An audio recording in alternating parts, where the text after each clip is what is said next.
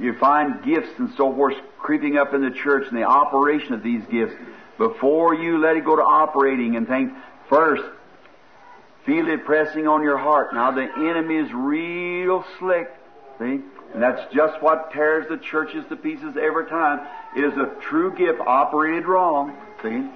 Something God's trying to do and operated wrong, it'll just simply not only hurt you, but it'll tear the whole church up, see?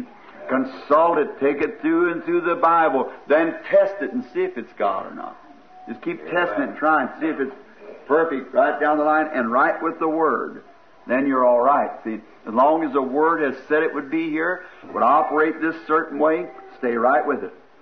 Don't never get off, no matter what anybody does, how real it seems to be. If it doesn't reflect in the Scriptures from Genesis to Revelations, leave it alone. Amen. Don't take no chances. We're in the last days when Satan is just deceiving as he can be.